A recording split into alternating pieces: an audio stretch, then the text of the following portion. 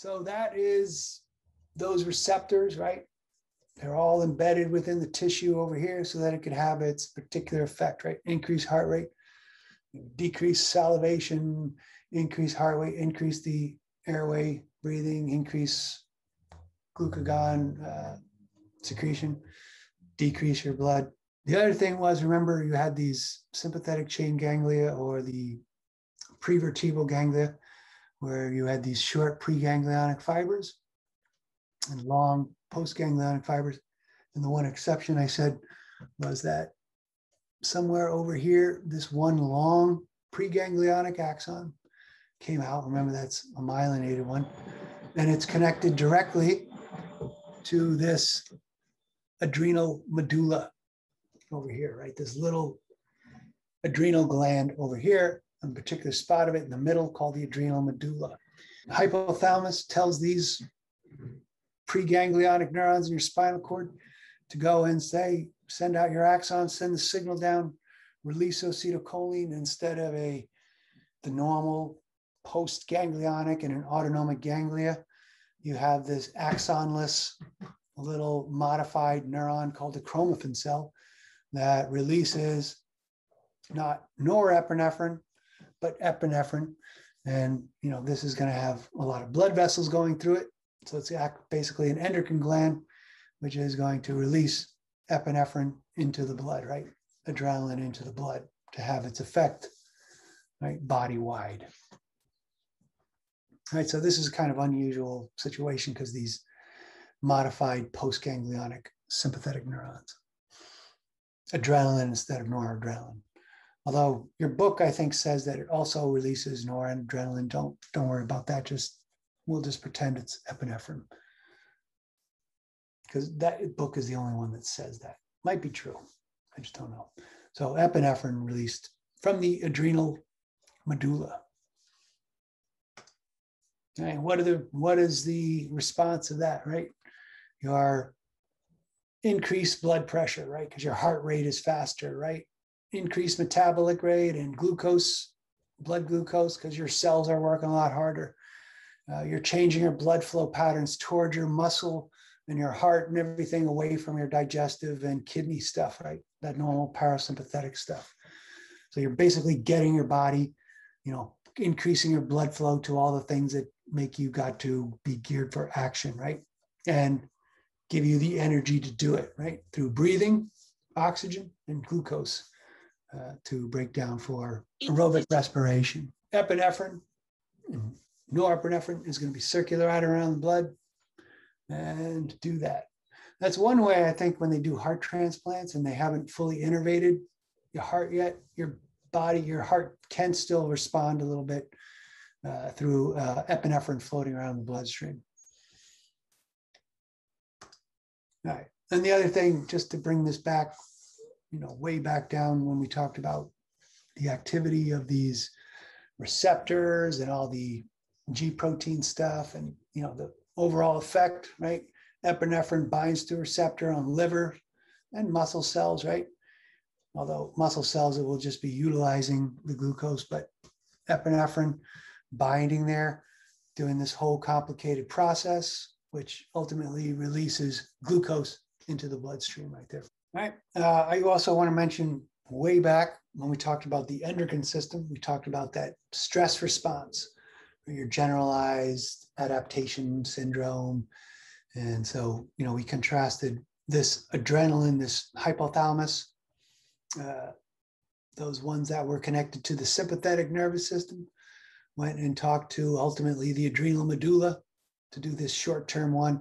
Once this was done, and your body kind of came back to normal. There was that other stress response from taking 8 weeks of anatomy, right, that released this other hormones into your blood, which went not to the medulla, right, but the adrenal cortex, which gave off these other types of cortical hormones that were involved in this long-term bad stress response, right? This leads to general, high blood pressure in different ways, right? Increased blood glucose, right? So even without having a bad sugar diet, right? If you're under a lot of stress, right, you have high blood glucose, which causes havoc, right?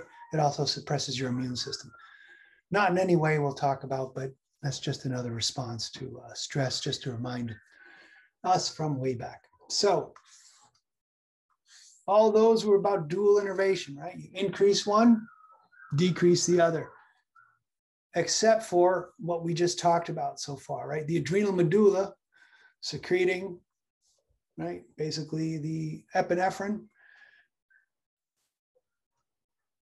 did not have a parasympathetic input to it. That was sympathetic only that went to the adrenal medulla. We don't have any input from our parasympathetic, from our craniosacral division, right? So that's one that doesn't have that, right? A couple other ones. Your blood vessels are the biggest one. They don't really have a major parasympathetic response. Almost your major blood vessels are not innervated by your parasympathetic nervous system, right? Your kidneys generally are not either. The adipose tissue to break down fat, your immune system, right, is generally not controlled by the parasympathetic response. These kind of things are done, on a normal sort of basis, not by the nervous system, but in times of emergency, your sympathetic kicks in and kind of stops it kind of weakens your immune system, actually. If you've ever noticed, like if you ever had like a long period, like a lot of people have this, like after the semester ends, all of a sudden they get sick because their immune system kicks back in and all of a sudden starts responding to what it should have responded to a while back. So you're basically suppressing your immune system when you're under a long stress. And then once you relax, you get sick. That's happened to me several times. In any case, these are single innervated, right, by the sympathetic nervous system. But still, there's degrees, right? So how we're going to maintain a particular autonomic tone called the sympathetic tone, you're going to increase or decrease our sympathetic activity above and below at sort of what's called the tonic level, right? When we talked about the heart, right, we talked about the dual innervation, right? We talked about those pacemaker cells by the parasympathetic and your sympathetic neurons, right? Sympathetic also is going to control blood vessels, whereas your parasympathetic, notice, is only talking to the heart, not the blood vessels, right? So when you have this kind of change in blood pressure, not only you're doing the heart, you're also going to kind of affect the blood flow in any particular region. You want to be able to control constriction and dilation for that, right?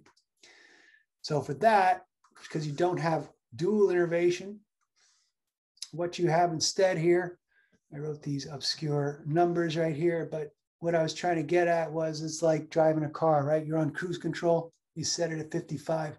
That's a normal sort of tonic, right? You have a normal sort of signal that keeps it at a certain level of tension. However, if you need to increase it, you step on the gas a little bit, right? And this is where your signal, beep, beep, beep, right, going much faster. And in this case, it's showing it's contracting the vessel, right? Because it's that kind of norepinephrine, right? Whatever. So in this case, it's contracting it from a baseline, right? Your tonic level has been increased, it's constricting. Whereas when you want to relax it, you take your foot off the gas, right? And there's less, and then because there's less input, these are going to relax and dilate, right? Increase the blood flow. All right, so this is just a way, if you don't have that dual innervation, you have this sympathetic with its tonic level activity, and then you could increase or decrease that tonic level. And in reality, this is how most of your nervous system is working within your nervous system, right? There's always a low level of activity, and then you can just slow it down or speed it up or something. But this is a way to keep autonomic tone in the absence of this dual innervation. That makes sense with my driving analogy. That's pretty clear how that might happen. All right, so we're almost done here, almost done. I want to mention just to kind of maybe also, this is something that happens to me, for instance. There is this phenomena called Raynaud phenomena, where like a little bit of exposure to cold, right? My whole life, I had this one finger over here that my brother has the exact same thing. One of his fingers got white. right? And that was due to some kind of weird constriction of blood vessel. But in this one, its sympathetic stimulation has been increased for some reason, and you cut off blood flow, right? So this is what your color of your skin basically looks like without the vascular input right there. So in this case, there is a slight stimulation causes this overreaction of the sympathetic stimuli to cut off all the circulation in these extremities right here. Some of it has to do with low blood pressure. I think that's my problem. And some of it has to do with increased number of the particular type of adrenergic receptors. And so you could treat that by blocking those receptors. So yeah, mine might be the fact that I have many of this, or I do take a lot of that might be the other thing. So in any case, this is just one of those things where there's increased sympathetic activation, closing off, in this case, decreasing the circulation to there. Because the blood circulation stuff is complicated, right? Based on the receptors of a particular area, right? This is one of those homeostatic imbalances. That's it. That's all you have to know for this class, except to refresh all the stuff from the previous lectures, right? So, just as a summary, right? We started off the last two lectures, hypothalamus, right? Hypothalamus was the master regulator in contrast to your cerebral cortex, the primary motor cortex of your somatic motor system, right?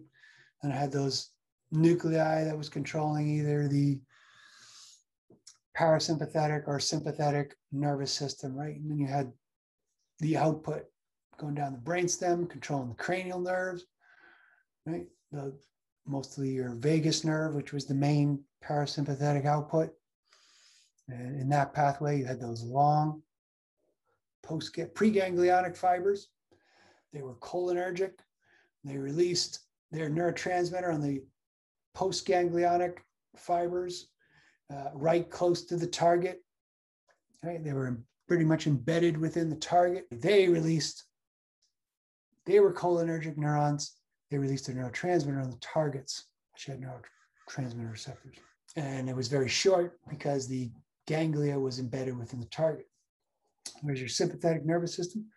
The commands went down all the way down to your spinal cord, T1 to L2. Right? And they're in the lateral horn motor nuclei. They sent out their preganglionic myelinated axons. They came in, they talked to the postganglionic one, sympathetic chain ganglia, and the collateral ganglia, right? Those axons were unmyelinated, and they went out to their targets, and they released noradrenaline generally on their targets. All that is functioning to maintain homeostasis and the balance, right, between the parasympathetic, sympathetic, that dynamic balance, a little bit of this, a little bit of that, depending on the situation. And, the whole central nervous system part of this was your hypothalamus, as I said, controlling this autonomic pathway, right? The hypothalamus controlling the autonomic pathway going to the sympathetic or parasympathetic, cardiac, smooth muscle, extracellular glands, right? All this stuff, as opposed to the somatic one, which would go down, go to your somatic motor neurons, and do the skeletal muscle, right? Conscious, voluntary stuff, unconscious, involuntary stuff, right? Your somatic one was allowed you to walk through a room and not trip over things and move your body to go hunt an animal and eat it, right? Or get away from another animal that's trying to eat you. This is all internal stuff. And then just a little more detail here, right? Motor cortex, again, somatic motor neurons, the central ones in those primary motor neurons in the lateral and the ventral horn, right? Sending out their heavily myelinated axons through the ventral root out to its target, right? Stimulating, always stimulating with acetylcholine on those nicotinic receptors. Whereas these, right, you'd have that secondary neuron, right, in that autonomic ganglia before they went to their targets. They would release stimulatory acetylcholine because they had nicotinic receptors.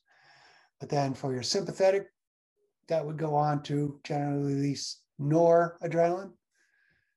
And that would be depending on, plus or minus, depending on what the receptors were. And the postganglionic parasympathetic ones, we're going to release acetylcholine, typically on the muscarinic postsynaptic cell. Right. So, just bringing it all back home for homeostasis, right? Just how does your body maintain normal physiological parameters, right? This was the big picture body systems, homeostasis type of stuff with the nervous system, right? And I kind of went through a couple of pathways here, which, if you had a chart, you should kind of be able to go back through that homeostatic, all the language we use for those homeostatic reflex arcs, right? All those mechanisms which had a stimulus and a receptor and a control center, efferent, right? And effector organs and stuff like that, right? For cardiovascular, the respiratory. I didn't talk too much about the digestive system, but in general, right? What did it do, right? Increased or decreased activity. These are the ones that kind of went a little more detail. So that actually is going to do it for this